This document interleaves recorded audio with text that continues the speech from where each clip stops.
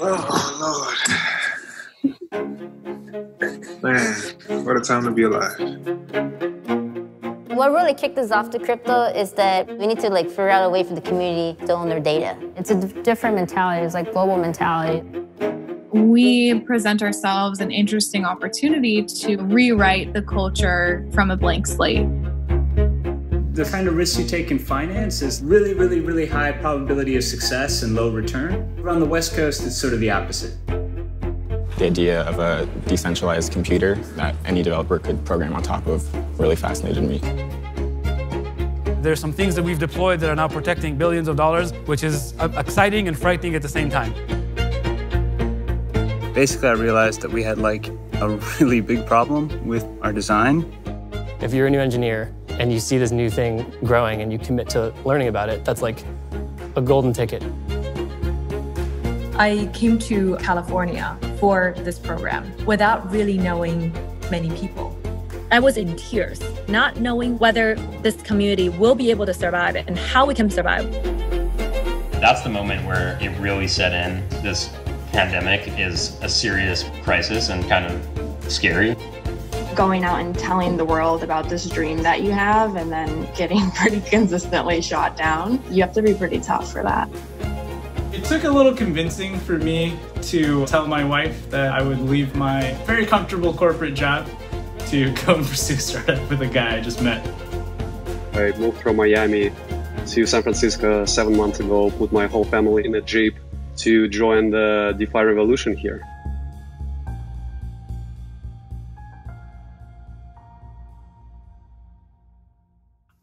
Hi, I'm Jeff. This is Teddy. My name is Andrei Anisimov. Hey everyone, I'm Tina. Hi, I'm Tope. Hi all, my name is Sarah Reynolds. Hi, I'm Meta Katari and I'm applying to be a part of Andreessen's Crypto Startup School.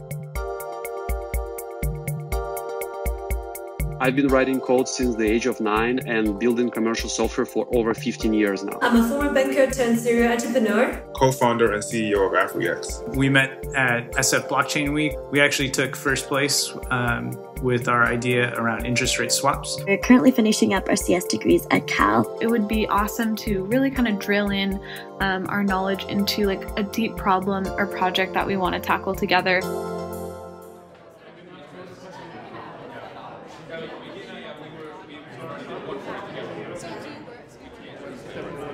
Hi, everyone. Thanks for being here. Very, very excited to kick things off and to have everyone. There were, I think, a series of conversations that led up to the program's conception. We had one meeting with an entrepreneur who has been in the space since they were a teenager. We realized, there's a huge disconnect between entrepreneurs like this crypto-native teenager and all the folks working in Silicon Valley today, and how are we going to bridge that gap? In order for that to happen, a new wave of entrepreneurs needs to get started. I doubt many people here are in this just because they want to see the prices go up. They're here because they actually believe in the technology, right? So picture a person running through a maze, and there's treasure, and there's monsters, and there's all sorts of other things, and this is kind of the life of a startup, is you run in the maze, and you realize, oh God, no one likes this app, and I'm going to try this thing, and you're kind of running around, and every once in a while, a new part of the maze just kind of opens up, like mobile phones, now you can do this, and it's a whole new kind of area of the maze. Our feeling is there's this very rich new maze, the blockchain maze. You can have computers that can make commitments. What can you do in this design space?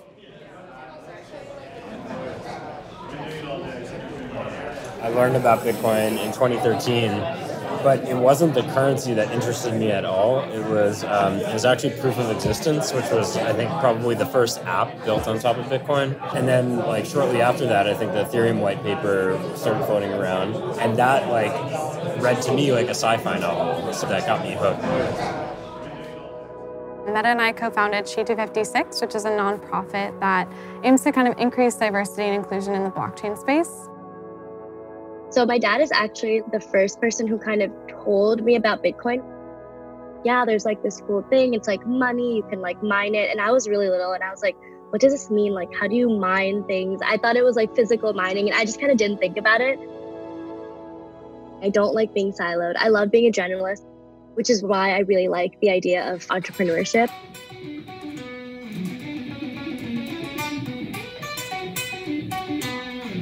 I think the dynamics of being in a band, of starting a band, is very, very similar to a startup. It's when you have nothing and you just try to have this sort of like 0 to 1 move, and you are hustling and you can do whatever you want. There is really no like rules.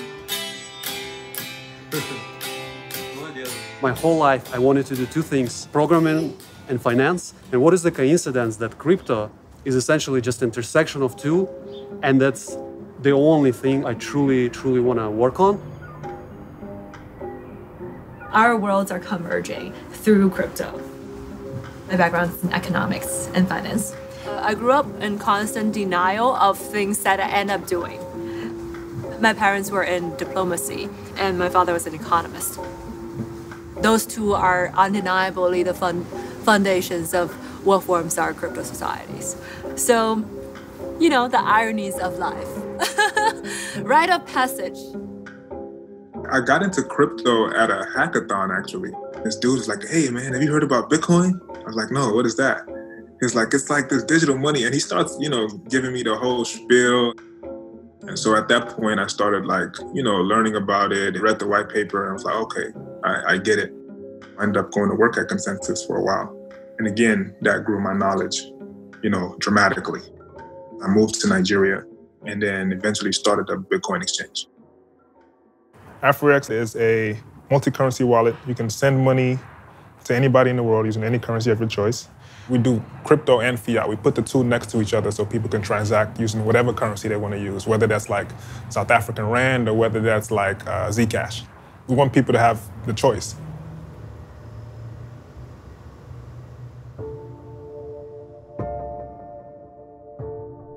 China says the number of people infected by a mysterious respiratory virus has more than tripled over the weekend. There are now 218 confirmed cases of the new coronavirus. Welcome back to week 2. This analogy is used frequently, but I would compare the present moment to roughly 2000 in the internet. Everybody had heard of the internet, but not everybody used the internet in 2000 on a daily basis. And that's very similar to kind of where crypto is. Started my career as an interest rate swap trader at Barclays in London. Was there for 3 or 4 years. Then I traded crypto again in London, and I moved here a couple months ago to start SwapNet with Jeff. Yeah, we met at the DeFi Hackathon here in San Francisco. Teddy asked me if I had any ideas for a project, and I said, I have a very specific idea. It's to do fixed rate, fixed term lending on Compound. And his eyes got real wide because it was a stroke of luck. Yeah, because he was an interest rate swaps trader. Yeah, I think that there are some broad goals, definitely. We want to have all the code written. That's big, and that like after that stage, then it's sort of like you socialize the code itself and like go to security audits. And also raising money. Oh yeah, from the VCs here. I mean, that goes without saying. Yeah. Because you don't know exactly what developers are going to build, and if there's one thing we know about devs, it's that they have a great ability to take what is defined and really expand on it and push it forward. You don't want to stop people from continuing to innovate on your platform. I got pulled into this project with Tina Zhang, who is also a crypto school. And I think she's doing something super, super cool, which I think has a lot of potential. So it's a contract that synthetically simulates payoffs from Bitcoin mining. Honey Lemon is a decentralized market for cloud mining contracts. Investor exchanges cash today to receive future Bitcoin payoffs from mining activity. Miner, on the other hand, hedges their expenses by pre-selling their future mining revenue in exchange for cash today. Andre understood the essence of it is actually trying to create a liquid market to help the miners who are a huge part of the blockchain economy to hedge their risk. We have quite a large Flash organization that's currently working around the clock on many different continents. We have right now 2 amazing developers in Cape Town. We have people in Estonia joining our project. We have people from the States and from Beijing. We're not here trying to do a research project, but we're here trying to launch something useful. yeah, just another day, another dollar. You got to start from where you are. And we already have like a set of users that we're, providing great service for. As you grow it, the people in the community, you'll always find like one or two people that are like all about it. And then they start bringing in way more people. And that's like what gets them onto the app. We have like one guy on the app, he's an Uber driver, and he has a wife in Nigeria whom he sends money to every week. I have another customer who's a business owner. He has a trucking company. And so he uses the app to like turn Naira back into dollars. People use Western Union, but I think they'll be able to love AfroX. All the other teams are super excited. Some have like fully fleshed out projects. Some are like us, we're kind of exploring what niche we're trying to focus into. We probably talked to every single mentor and a bunch of other crypto startup school participants about our ideas. And we kind of started with like 5 main ones and kind of whittled them down to 2 and then finally settled on this one. We started off with interviewing about 96 people so far online and asking them what their preferences are in payment apps, what they currently use, why they currently use it, all things like that. What's like the hook? From talking to close peers or friends of ours that have like tried to buy crypto in the past, there's a lot of like friction in terms of onboarding. The idea is like finding an easy way to bridge from something like Venmo or like Apple Pay or something onto crypto. We really want to build like some sort of like really rough like MVP, like something bare bones. I can go next. Yeah, go for it. Oh, cool. We're getting a demo. Oh, I love a demo. I'm getting a demo. This is a first cut of a UI that people will be able to come and use to get fixed rate loans. You can lend or borrow DAI that will settle at each one of these maturities. I think this looks awesome. Good job, dude. Yeah, no, this is awesome. Is this public? Yeah, take a look. If you find a bug, I'll give you a candy bar. Nice. The first version would be a lot easier to audit. It would be, something on the order of like 400 or 500 lines of code. The full version is probably, closer to 4,500 or 5,000 lines of code. So that's going to take a few months to audit and fully feel comfortable putting that on mainnet. The full SwapNet thing includes partial collateralization as opposed to the over collateralization that exists in DeFi today. And when you include partial collateralization, you introduce a lot of risk into the system. This SwapNet Lite is something we could launch in the relatively near term. I really like Teddy. I think we work really well together. It's good to have someone you can be very direct and honest with. Teddy and I met in November. I told him right off the bat, I'm only having a kid next year. My wife is 38 and a half weeks pregnant, so I'm going to have a kid in any day now. My wife and I talked about it. It was opportunities like this don't come around all the time. You should do it, right? The global pandemic I did not anticipate, and that does add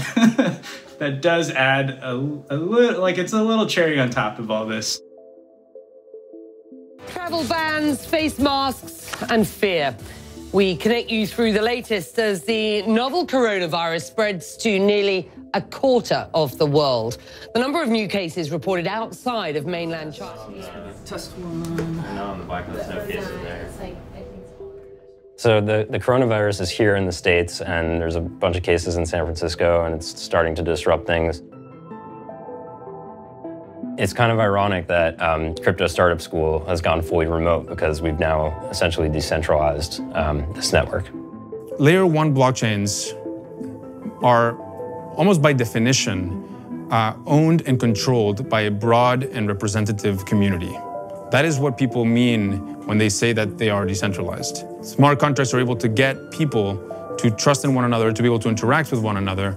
Because of their sovereignty, they're able to create this kind of common ground with enforceable rules that everyone can trust in.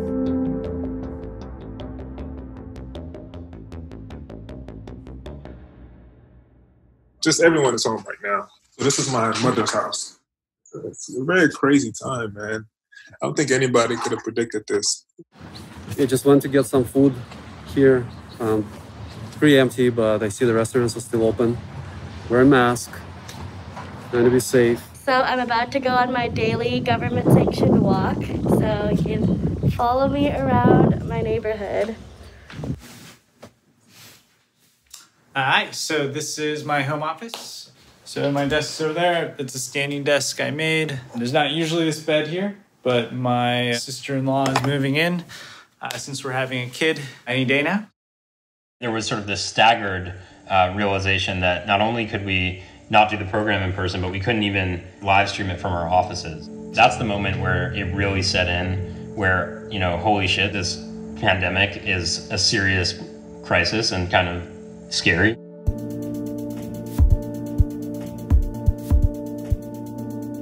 I haven't met anybody in person like related to SwapNet for like not even Jeff for like over a month now. And it's sort of like, you know, things have been moving apace, but it's like, is it all even really happening? It was another hideous day on Wall Street. Markets plunging today. The Dow Jones Industrial Average, its worst closing day since 1987. So for anyone who hasn't been paying close attention, yesterday crypto prices dropped by about 40%. It was basically the worst sell-off in one day in history. It happened alongside massive declines in global financial markets. You know, it was the worst day since Black Monday, 1987.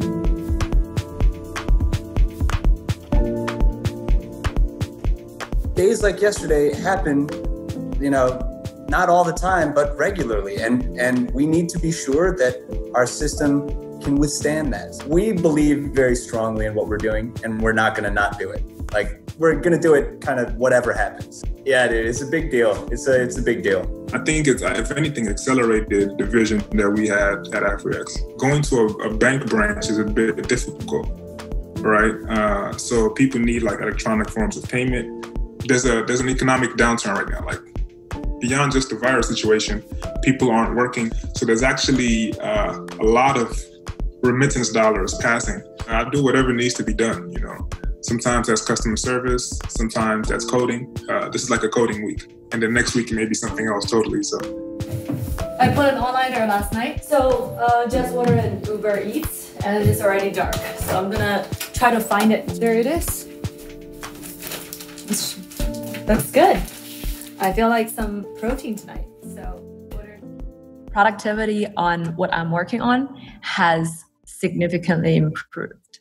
Our auditor is the amazing auditor from Asia who also audited for MakerDAO and major projects in DeFi. And they would like to contribute as a community contributor to this. One day, Tina, you gotta have to teach me how do you make people work for free for you? Never for me. The key is to create a common. The best idea wins, right? So this is a notebook where I kept track of all the CSS sessions and all the notes I took throughout this whole process. It's been nice having everything together in one place. We named our project Arsh. So Arsh is one of Jupiter's moons, and we chose it because we were kind of playing with the ideas of exploration, having, you know, quote unquote, normal users, you know, not really interested in crypto, kind of explore this new space. I feel like when you're a founder just ideating, you kind of just think of these crazy things, but then it's like up to like the markets and like the mentors to kind of narrow the scope down. And that's one thing I think we struggled with. There was totally a week where Meta and I had like 10 calls like a day or so, like some crazy amount of calls. When you get to a certain point, there's totally a sense of fatigue. So a couple weeks ago, we had, basically I realized that we had like a really big problem with our design. And it was really, honestly, it was kind of scary. Because it was like, we'd worked on this thing for like 5 months and sort of taken something for granted. And then it's like feeling like the rug has been pulled out from under you a little bit. This particular problem was we discovered on a video chat with an investor. Yes. So that was kind of funny. I made the website, and so when you typed in like how much you want to lend or borrow, Like it would sort of tell you what your interest rate would be. And it was moving around really wildly. And the investor's like, is it supposed to move like that much? and then I'm like, I don't know. I think maybe the math is wrong. Friday morning we sort of found that, and Teddy like came back with the solution by like Sunday night. But he had a rough weekend, I guess.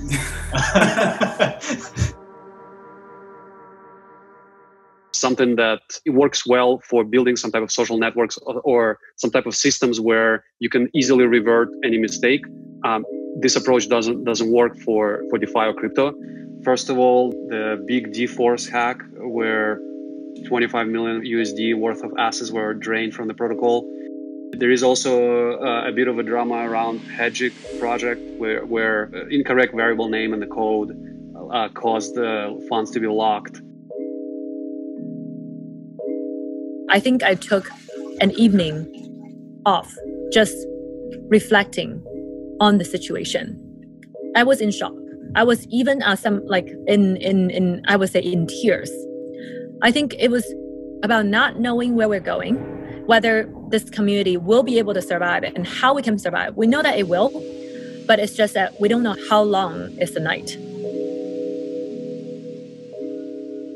As of yesterday, we slightly altered our timeline and strategy while we make sure that the smart contract part goes through multiple audits.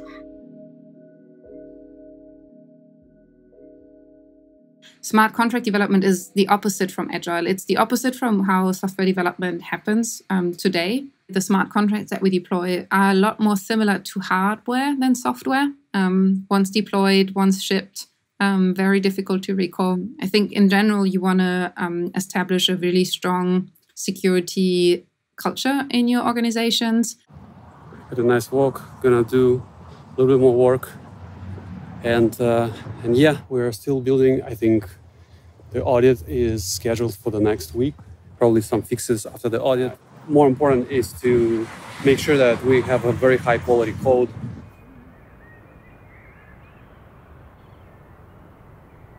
Fundamentally, if you want to do new things and like kind of push the envelope a little, getting the most out of the blockchain, it comes with risk.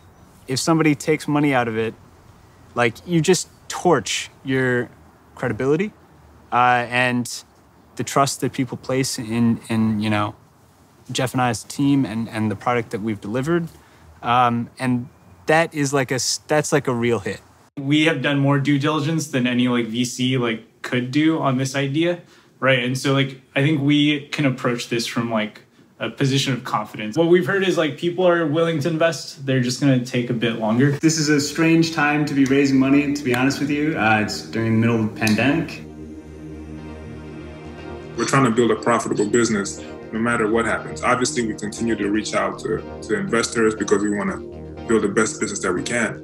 But at the same time, we continue to move forward. I think any company that's able to come out of this period and just survive this period at all is going to do great, you know, once the economy starts going up again. Bitcoin was made during the 2008 recession. So what will happen now? I'm very excited to see the projects that are going to come out right now. The American government obviously is like printing out money like crazy. So our dollar is getting devalued by the minute. We've experienced the market in crypto really tanking, and we experienced the market resilience. My optimism is grounded in the fact of what we have been through in such a short period of time.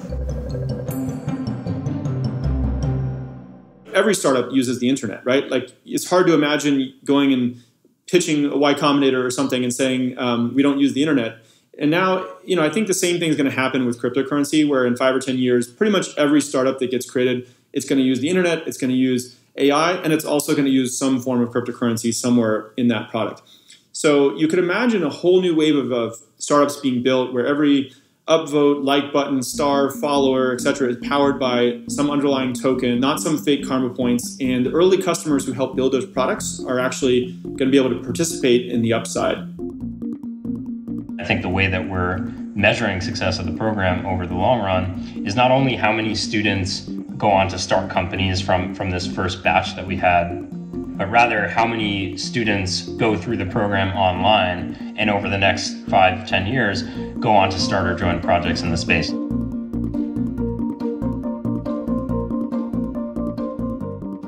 Hi, A16Z CSS. I'm Sarah. And I'm Meta. And we're super excited to tell you a bit more about Arch. If you click into that Earn Details button, you're taken to this screen, which shows you a history of all the interest you've earned over time. Our first integration will be Compound, but as the space grows, we imagine many, many more integrations. Hey, Meta! Hey, Sarah, how's it going? We still have to plan like our full day hackathon. Yeah, definitely. And I feel like especially because we're both working in like the crypto space as well this summer, that'll help as well. AfriX is the future of money. Here's your USD wallet, where you can deposit or withdraw money from any domestic or international bank account. What makes AfriX special is that behind the scenes, we're leveraging the power of cryptocurrencies to actually move the money.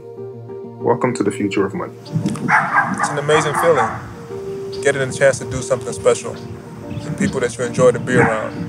You never know how it's going to turn out. Honey Lemon is a non-custodial market infrastructure for issuing and trading future crypto mining and staking reward. We shipped a prototype during the program and plan to launch a Bitcoin halving specials contract on mainnet through this mobile-first simple interface in May. Honey Lemon, sweet deals in crypto mining. Over time, the strong projects will survive and will keep growing, and the weak projects will die. And I think this dynamic will make the whole industry much stronger. I really love the crypto space and I really want it to succeed. And for that to happen, we need a lot more really experienced technical minds and product minds and marketing minds and just smart people. The way SwapNet delivers rate stability is through an on-chain protocol on Ethereum. On the left, we have a version of SwapNet that we will be shipping very soon to mainnet. Thanks for listening. Okay, great. Everyone, we made it. That concludes Crypto Startup School. So big round of applause for that. Talk to you online. Bye.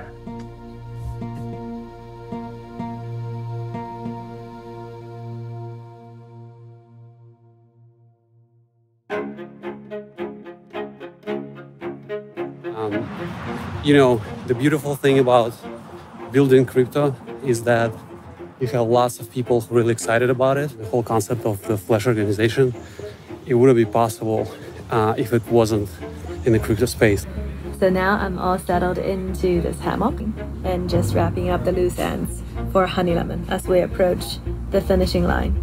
I think when I first got to Crypto Startup School, we would do like $20,000 on like a good week. Now we do like $50,000 every day. That's a drastic change. I was super happy. I was like, went outside and just drove for a while, called my mom, She has no idea what Y Combinator is. So Yeah, we've gotten a firm offer, so that's very nice. It ensures that we can continue. The due date is today, actually. But what do I know? I don't know anything. I think what's unique about crypto is that people are doing it truly because they're passionate about kind of what the outcomes could be. Figuring out, what a cultural, a global cultural movement looks like. And that's really what we're aiming for.